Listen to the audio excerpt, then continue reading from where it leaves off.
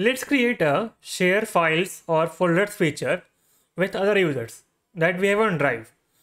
So to do that, let me add Google authentication first using Next.js. So if I come to the code here, we need to add our client secret from Google and ID as well in the ANV file. So let me show you how to get them. Open Google Auth in the Next.js.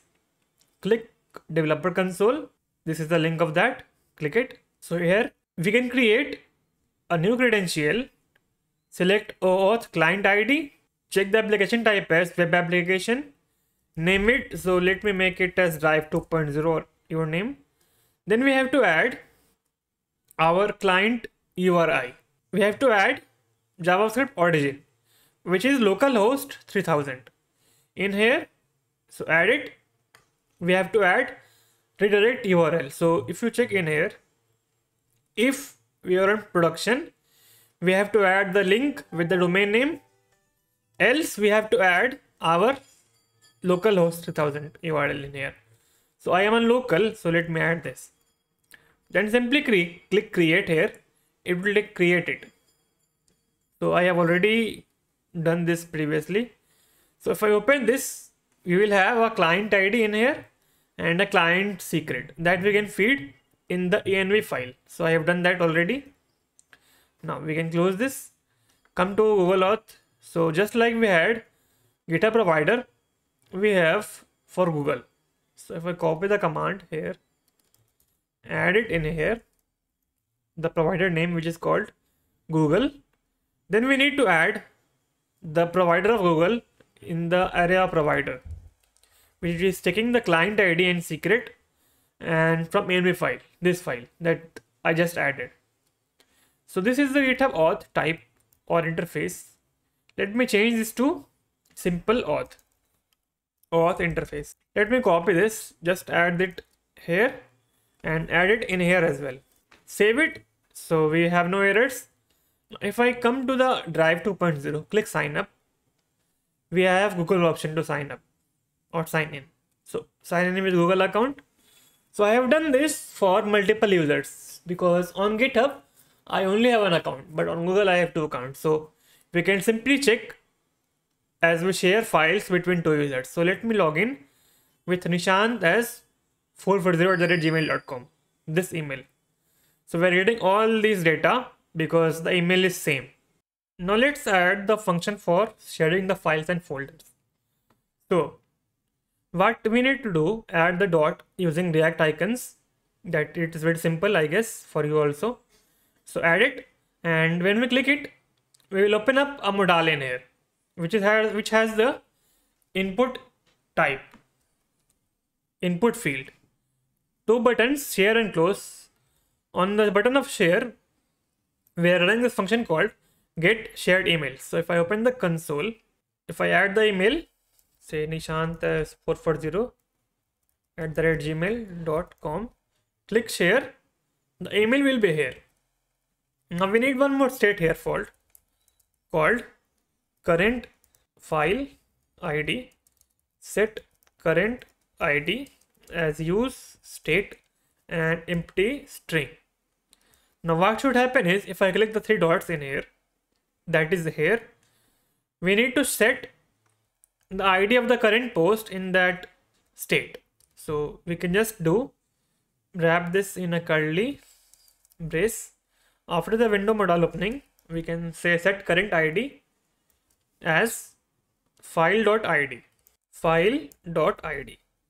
So the same thing we can do. So this 3 dots we are having in the folder and the file as well. So we can add it in here as well. Where? Okay, we have added in the file. This is a folder. Yes, this is a file now. Save. Let me add it here. So if you don't know, one more thing I have done this is when we click the folder icon, only then we will open the folder, not on the card, because we have to propagate this as well, the 3 dots function icon or the operation of that. So we have the ID now. So we can just console this current field, current file ID. So folder 2 will have, let me add the email. Okay, one more thing that I can do is in the email property, in the input property, let me make this as an email. Save. Add the email, or also let me add the value in here. That will be email. Save. Now if I click, also ID will be needed. Email. If I click the email, share it, the email and the ID is here. Perfect. Now we have to do, what we have to do is come to the get shared emails and run a function to update the emails in the file stored. So we are having this. Let me just delete this fields or start from the beginning. So let me delete the files. Now create one file here. Before that, let me show you one thing. So in the file store, we have add folder and add a file. In here, in the add files, we need to initialize the document with a new array that will be called as shared2. That will be an empty array initially. The same thing we can do in here as well. So add it, save.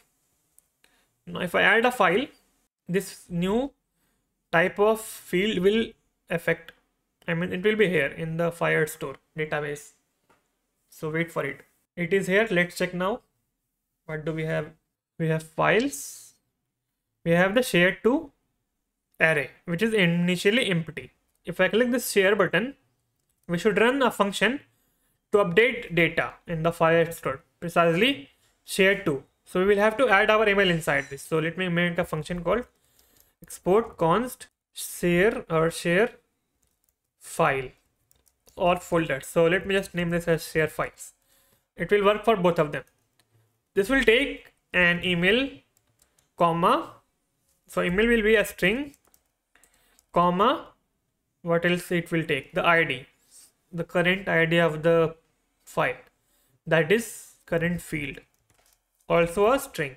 So let me select a document first. So let shared file doc equals to doc. In here, we can just add the collection name, which is called files. We need to select the collection using the ID, which is the current field ID. Because for only that post, we have to update. But the thing is, if I add a email in here, so let me use update doc function. So update doc, this will take this shared doc as the first value, first prop. Second will be this email, but the email will be inside the shared2. So let me copy this field, add it in here, and just add the email. Save. Remember that this is an array, but we are passing in what is it? A string. So if I just do this, let me give it a refresh. Okay, we have to hook the function in here as well. So import share files from API file store. Let me run this function in here. We need to pass email and the current field ID. Let me wrap it in a try catch block. Copy this, add it inside. Okay, we need the catch block as well. ERR, CLG ERR. Perfect. Now any errors will be caught. So let me share this one. Let me add the email of my other account. This one. Click share. Now come over here, and the email is now inside this one, shared2 property. But the thing is, we can have multiple emails inside it. That's why I chose an array. So let me get that array in here using getDoc.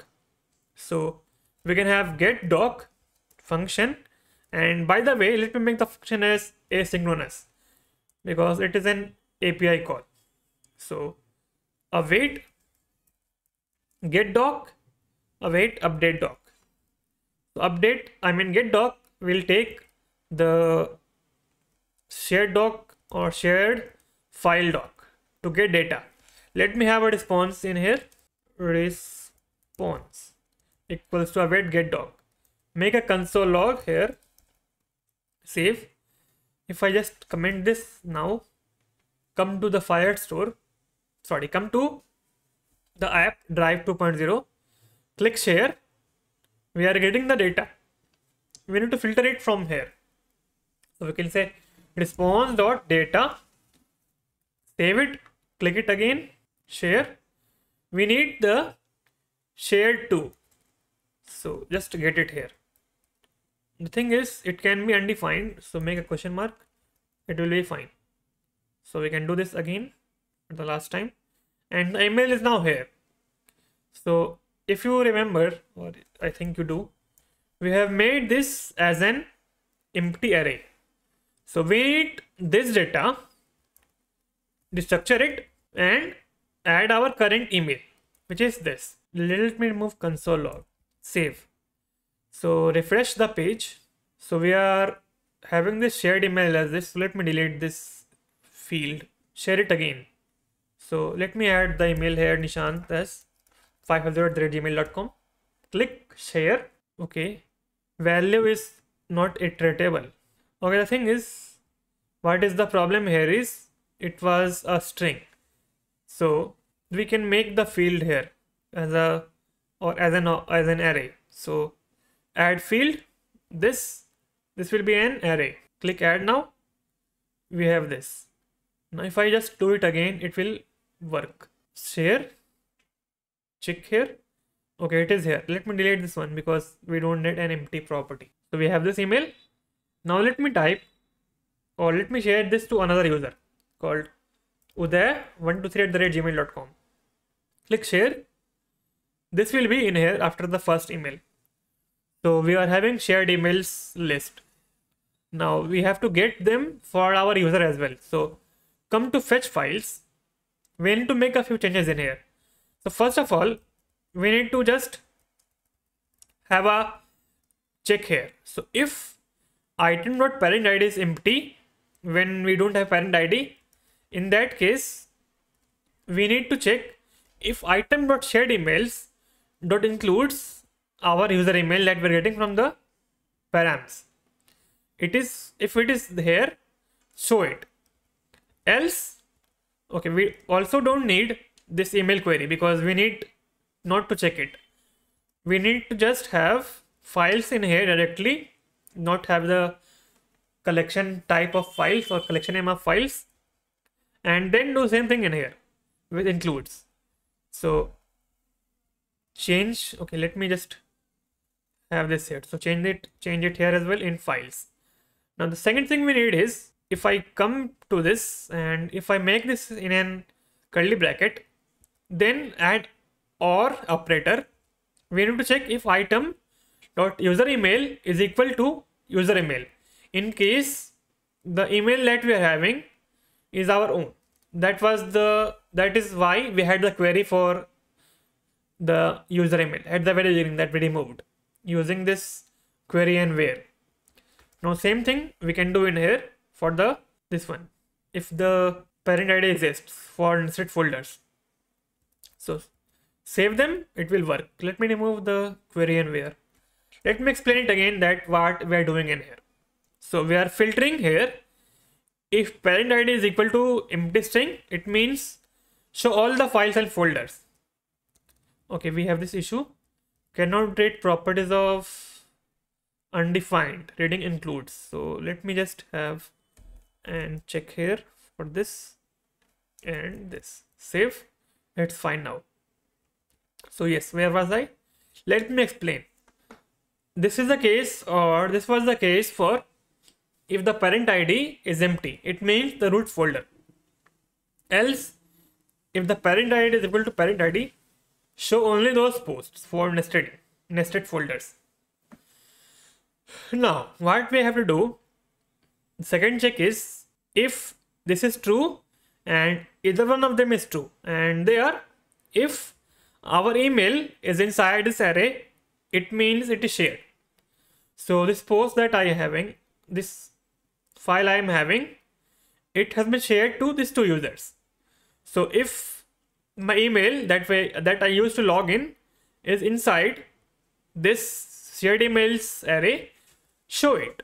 Else, or I mean show them when this user email is equal to this user email. in both cases if the post is our own. Then the same thing we are doing in here, but this case is for nesting, so you have to get it. Fine. Now let me show you sharing a post to other user. Like we have shared this to nishant550@gmail.com. Let me create one more, let's say, folder. We can say, let me create two folders. That first one will be folder 1, click create. Second one will be shared folder, click create.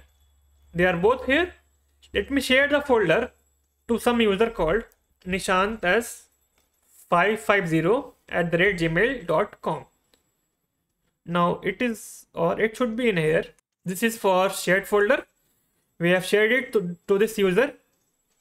So this post will be shown to Nishant as 440 and Nishant550 or 123@gmail.com. So we can come to sign up with the other user. This one, we have wrong key here. So if item dot shared to is equal to user email, then show it. Now it will be in here. So these two files, this image and shared folder, are now shared to me. So that is how we create shared files and folders.